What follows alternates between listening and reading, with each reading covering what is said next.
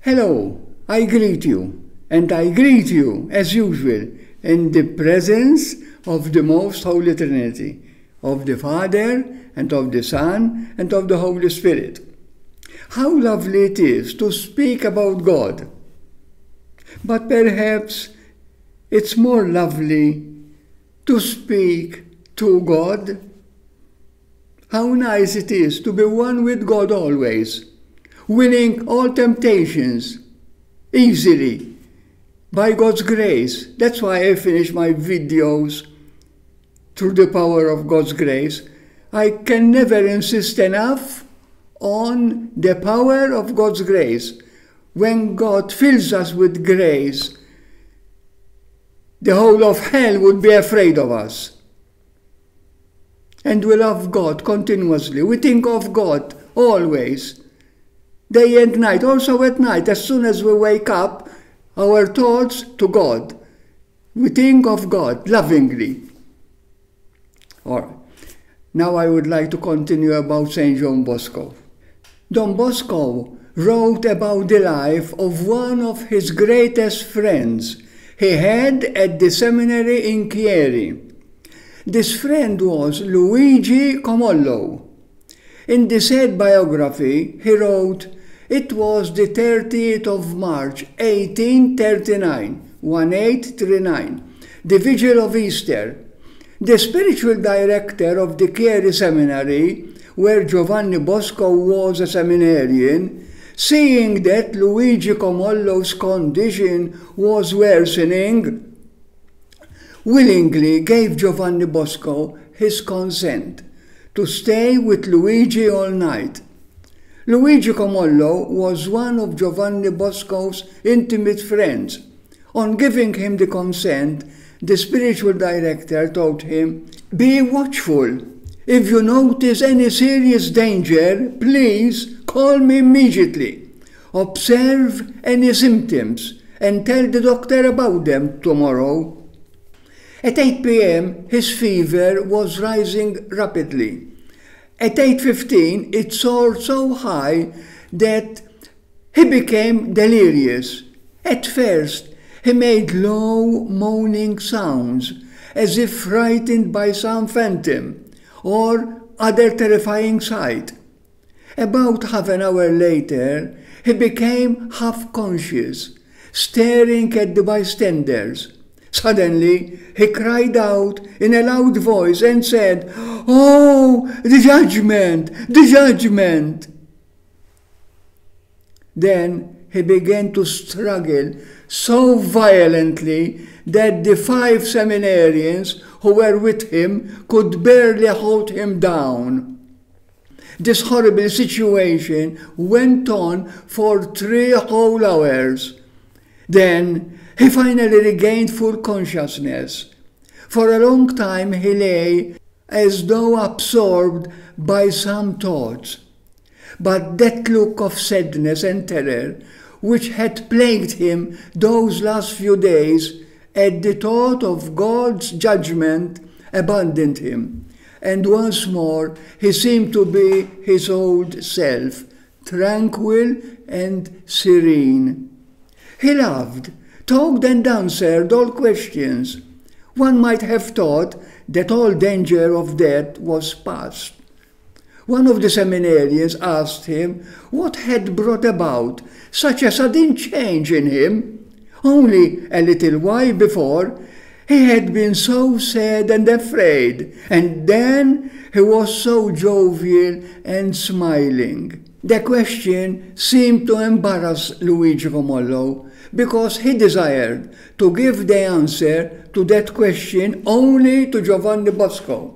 So he called Giovanni to move nearer to him, to make sure that no one would overhear him, and whispered to him, "Until now I was afraid of that, because I feared God's judgment. It terrified me. Now, instead, I feel calm, and I am not afraid any longer. I will tell you, all confidentially, as my friend. While I was in terror of God's judgment, I seemed to be transported in an instant to a deep, broad valley where furious howling winds brooked no resistance. In the center was a bottomless pit, spouting blazing flames like an immense furnace. From time to time, souls, some of whom I recognized, would tumble into that pit, causing great balls of fire and smoke to shoot up to the sky. I was so terrified at the sight that I began to scream for fear of falling or being hurled into that frightful abyss. I wanted to go far away from that pit. I turned back in flight, but suddenly I was confronted by a multitude of horrible monsters coming at me to throw me in. In utter panic, I unconsciously screamed even louder, and then I made the sign of the cross.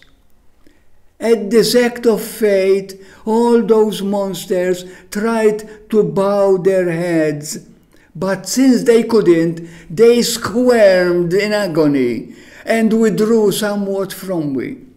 When I realized that they had withdrawn from me to some extent, I tried to escape as fast as I could, but still I couldn't escape from that terrible place. Then I saw a huge mass of armed men coming to my aid. Fiercely and courageously they attacked those monsters. Some were killed and torn to pieces, and the rest hastily took flight. When I saw that all those ferocious enemies either were killed or fled away, and consequently I was free of all danger, I began to walk through that broad valley until I came to the foot of a tall mountain. That mountain could be climbed only by a ladder, on whose every rung huge serpents were poised, ready to strike anyone who would try to climb up that ladder. I greatly desired to go up that ladder to reach the top of the mountain, but I was too frightened to try, for fear of those snakes might devour me. But there was no other way to go up. Downhearted and exhausted, I was about to faint when a splendidly dressed lady took me by the hand and raised me to my feet. Then she said, "Come with me. You have done so much to promote my honor, and you have invoked me so many times. So it's just that you should now receive due reward. The holy communions you have received in my honor have delivered you from the snares set up by the enemy of souls." She then motioned to me to follow her up that ladder. As she climbed, all the serpents turned their deadly heads away and did not look again in our direction until we were some distance away. On reaching the top, I found myself in a delightful garden where I saw things I never imagined existed. I was now safe, and the gracious lady spoke these words, "Now you are out of danger. My ladder is the one that will lead you to God, the supreme good. Courage, my son, courage. Time is short. The flowers that make this garden so beautiful have been gathered by angels to make a crown of glory for you, so that you may take your place among my children in heaven." Then she disappeared. These things filled me with such joy and peace that now, far from fearing death, I long for it and hope it will come soon, so that I may join the angels in singing continuously the praises of our Lord in heaven. Thank you for listening. You who are listening and me, one day in heaven together shall be. always by the power of God's grace.